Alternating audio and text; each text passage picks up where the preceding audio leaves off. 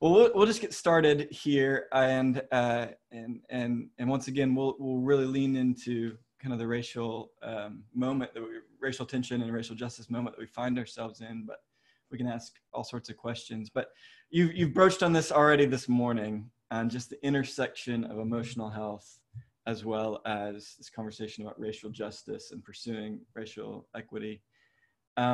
Maybe even beyond just that one principle that you've talked about this morning, could you step back and just explore in broad brushstrokes how those two concepts intersect and how emotional health can empower and help us in pursuing this? Yeah, when we talk about emotional health at New Life, we talk about it in a few ways. Number one, emotional health is about integrity.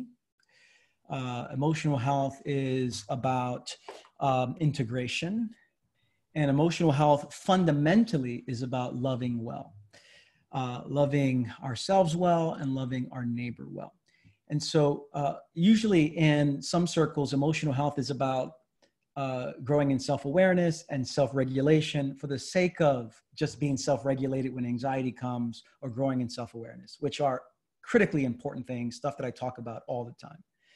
But the goal of emotional health from a Christian perspective is not simply self-regulation and self-awareness. It is bringing that to bear for the sake of loving well. And so you could be self-aware and just be a self-aware jerk. I mean, that's the truth, okay? But for the Christian, we want to be self-aware and use that self-awareness, self-regulation, all that for the sake of loving well. So when we talk about race, it's not that emotional health is over here, race is over here. It's that the emotionally healthy person is recognizing that my chief task is to love my neighbor as myself, which requires a level of now curiosity, humility, self-awareness, recognizing my family of origin and the ways I've been shaped. And so all of the principles that you are exploring through Pete's materials and such is for the goal of being a more loving presence. And if we compartmentalize those things, there are plenty of people who are self-regulated and racists, okay, and self-aware and classist and all of the spectrum there. But the goal of it ultimately is love. Now, the word integrity for me, when my definition of integrity is this: integrity is not about living something perfectly, but about wrestling with something faithfully. That's my definition of integrity. Not living something perfectly, but wrestling with it faithfully. And that's what emotional health is doing. It's helping us to recognize and wrestle with my own stuff, my own unresolved pain. Why again? For the sake of my own wholeness and for the sake of loving well. So that's my big picture combination of how do they converge? It's because of love. Awesome. Is there also a role to, I know some people just get really worked up, and I've heard so many people have said, gosh, I'm just exhausted. And there's a lot there in that why you're exhausted, but maybe particularly those who are maybe starting to get attuned to this conversation. Can you speak to about the principles of emotional health, setting us up for not just a few weeks of activism or anything, but a lifelong journey towards this moment? Yeah, a lot of people have come up to me,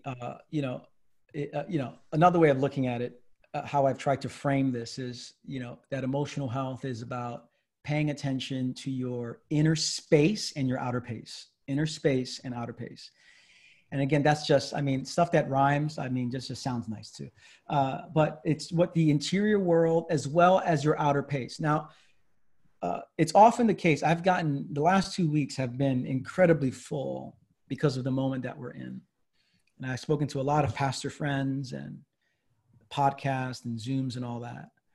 And the first thing I've told people who are starting to wade into this world is, number one, to have a long view of this. This is not something that came yesterday, and it's not something that's going to be done with tomorrow.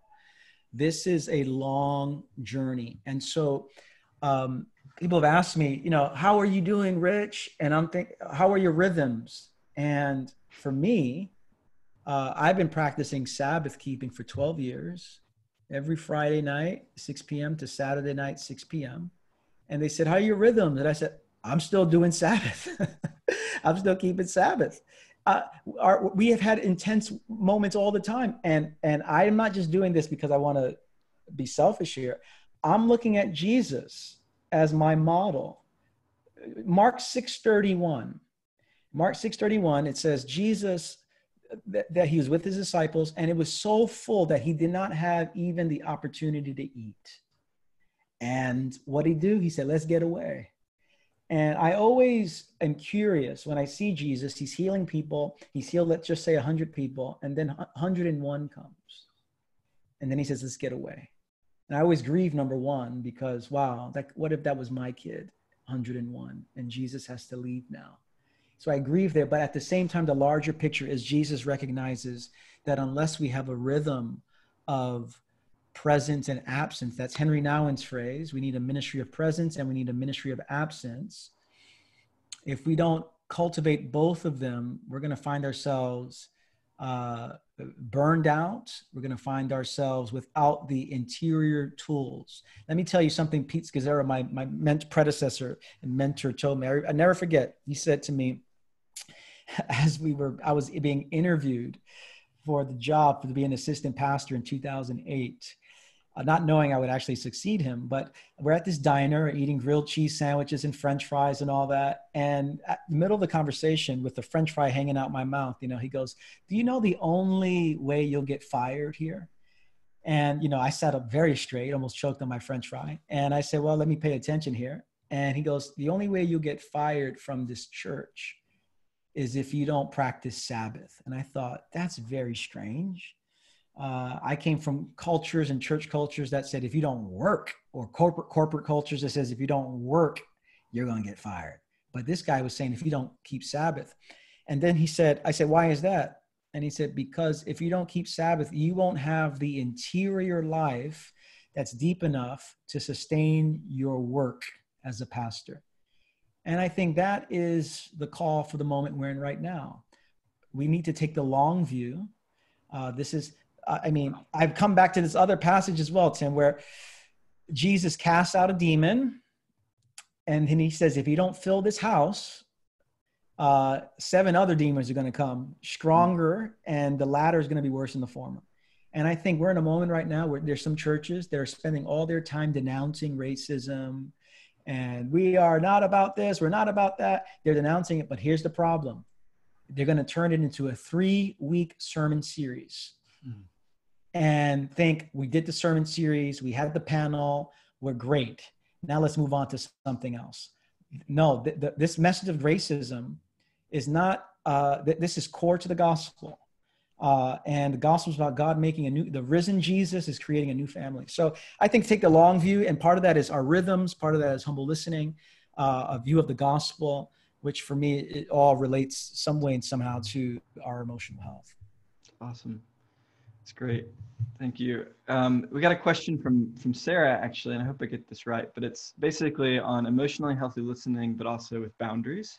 Yeah. She said, I've had experiences of stepping out of my world and into others and was wrongly manipulated and controlled in that process.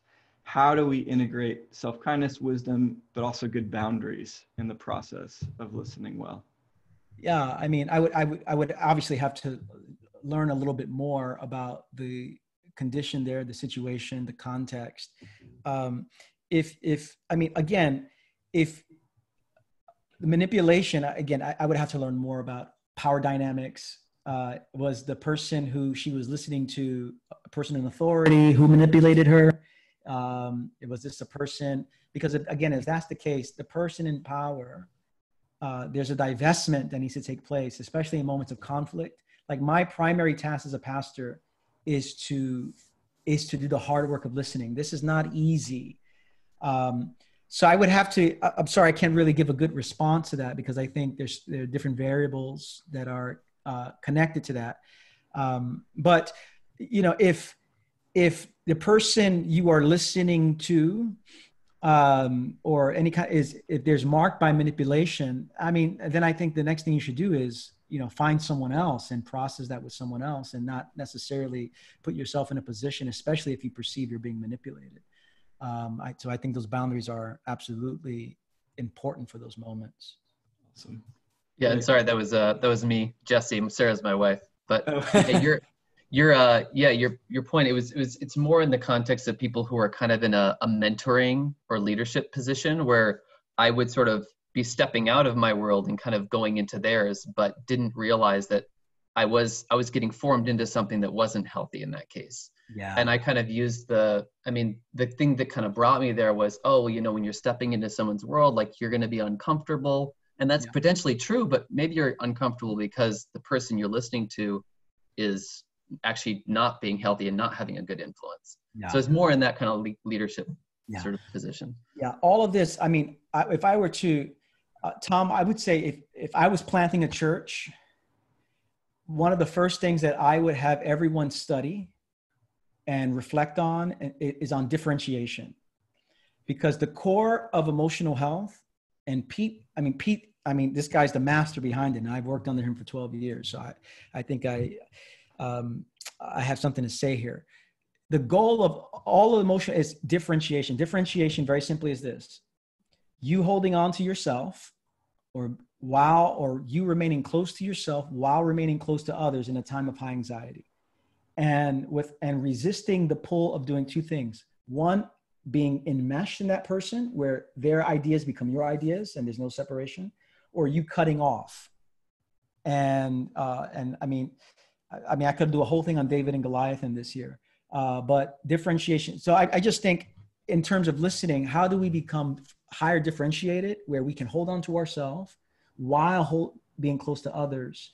I think it's an area that it's for me, when I train my staff, it's one of the areas I come back to annually about how do we grow in differentiation together. Awesome. Peter has another question on this similar topic. Do you have any tangible examples of how to leave your world and enter someone else's? What does that look like practically? And let me tell you, I'll give you my own stories here. Very recently, last year, we had a gospel and race conference, and I'll connect this all to racism as well. We had a gospel and race conference. Every year we bring in scholars and practitioners from around the country to spend 2 to 3 days with us to talk about this. And we invite leaders from the area. And we did it last year. It was brilliant, wonderful reflections, teachings. And then a week later, I got an email from one of our Black congregants who said, a few of us want to get together because we don't feel seen here. Now, again, New Life, 75 nations represented. To give you the thrust of it, I would say 30% are Pan-Asian, so Asian American, Asian, and from all over. I would say a third Latin American and US Latino. I would say 20%, 25 Black African American, and then 10% white, and then other. Okay, so I was, first of all, I was very. What do you mean? We put these gospel and race things together. Our staff is incredibly diverse. The second in command is a Black woman. What are we talking about here? And at first, I was very tempted to just say, send me an email and I'll respond via email, whatever. I didn't want to listen.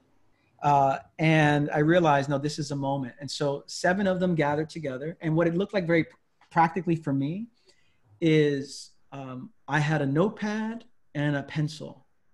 And I just said, can you please help me understand what's impacting you, what's bothering you? And for about an hour, I listened, taking notes, and then gave some feedback here and there. But I think very practically, depending on, again, the dynamics at work, the power dynamics, but the goal is, how can I be, now, don't get me wrong, when I was doing that, I wasn't like so open and like, oh Lord, you're speaking to me right now. This is so wonderful. I'm like disagreeing with them in my mind. I'm all like, oh Lord, I had a cup of coffee. I'm hiding behind, just to get me to do something. These are not easy, but for me, I think it means curiosity, a willingness to to truly step into someone else's shoes. And for me, very practically, it's, would you mind if I just capture certain things here? Because I don't want to miss it. So that's what it looks like for me. And my wife, and I'll just give you a marriage one as well. I have failed repeatedly. At the same time, I see myself making good progress. And my own progress with my wife is in my own ability to take deep breaths, number one, not like in front of her, like, not those kind of exhale breaths, but just like recognizing my body. And Lord, I want to be present to her. And I recognize there's stuff that's coming up.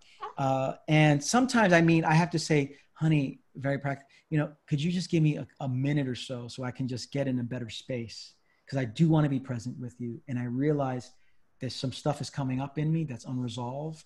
And so, all of these different things, this is a lifelong work.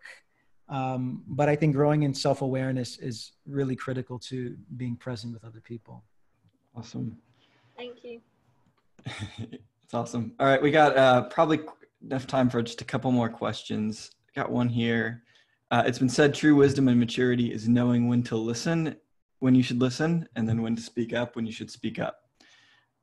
Could you walk through what this model of incarnational love would say to us in those instances where we feel like we need to speak up and, quote, speak the truth in love, to quote Paul? Yeah, if it's a one-on-one conversation, again, incarnational listening is not about resolution. Incarnational listening is not about problem solving. Incarnational listening is not about debating. Incarnational listening. Now, there is a time to say, hey, can we have can I respond back? Can we, we have plenty of tools at emotionallyhealthy.org. And so whether it's climbing the ladder of integrity, whether it's clean fighting, whatever it is, stuff that we've used. But the goal of incarnational listening is not now to speak. The goal is to be present to them. And there is a time, that's another skill for another time. The goal here though is, what does it mean to be present to their presence, to listen humbly and curiously? And there is a time to speak, but I think what we can all learn and do better at is, what does it mean for me to listen? Dallas Willard, I never forgot it. And I think I got this from John Ortberg, who I've heard him say that Dallas Willard was a philosophy professor at USC. And John Ortberg talks about a time where Willard was giving a lecture and a student had some, sarcasm for him and all that. And instead of responding to the student, Willard said, let's end the class here.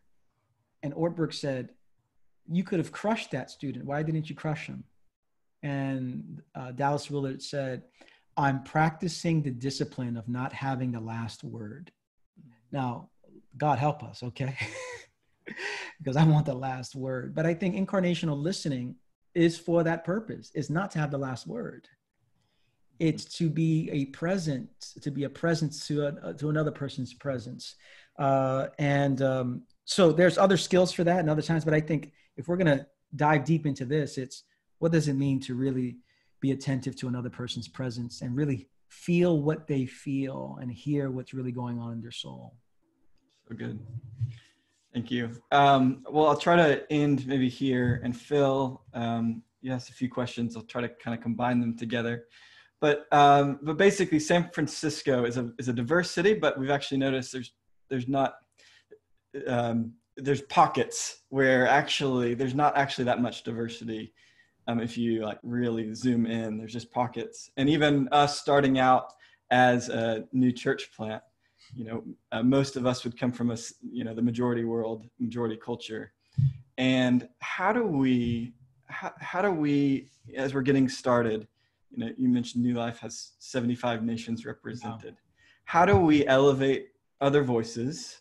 Wow. How do we also, and then participate in being an active agent of racial reconciliation and justice as we're just getting started from our position right now? Yeah. Well, first of all, I'd say that it is possible for churches to make diversity into an idol. And I think we have to resist that pull. Diversity is a gift.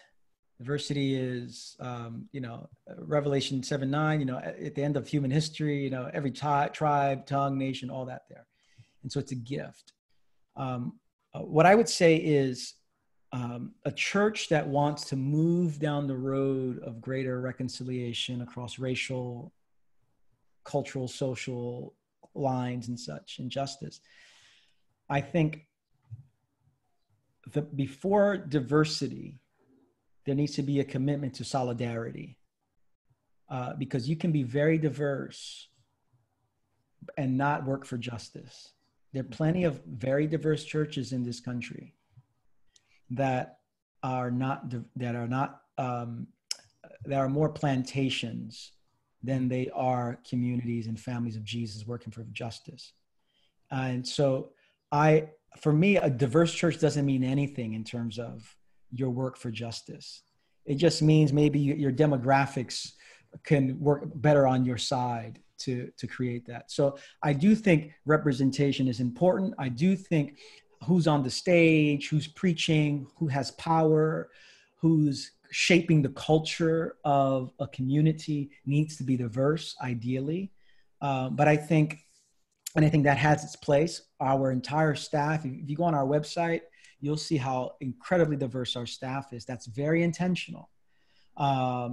So how we make decisions, who's on staff, who's not, we realize who's not at the table, and how do we make space for that voice, for that story, for that history. And so it's often the case that we have waited to hire someone because we recognize there's someone missing at the table, and we need to wait until God sends us that right person. But solidarity, I think, is the most important thing. And by solidarity, I mean, how do we join our voices and join our lives to others who have been marginalized? How do we join our voices and our lives to those who have been the recipients of injustice? Because you could be, it'll blow your mind. You can be an all-white church and have solidarity, and you can be an all multi-ethnic church and not have any solidarity. And I don't think it's a matter of either or, but how do we hold these two in dynamic tension with one another? So I would say that the goal is solidarity. How do we raise our voices for people who are on the margins? I think that's what Jesus would do. I think that's Matthew 25 and the entirety of Jesus's ministry. And so let's start there. And then who's at the table? Who needs to be at the table? And by God's grace, let's pray that God will send someone and help us to pursue people to diversify our congregation in the best sense of that word. Not tokenism, but in the best sense of that word. Yeah. Well, I think we could keep going on forever. There's lots of questions I didn't get to. Thank you, everyone, for participating and jumping in. And thank you again, Rich, for thanks for having me. Investing in our church plant here.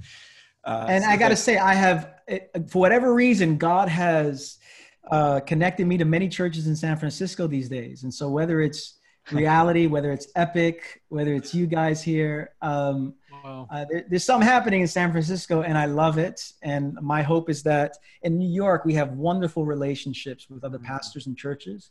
There's a real camaraderie we have in New York City with the body of Christ. And my hope is that San Francisco has the same thing, because we need each other in these moments. Yeah, absolutely.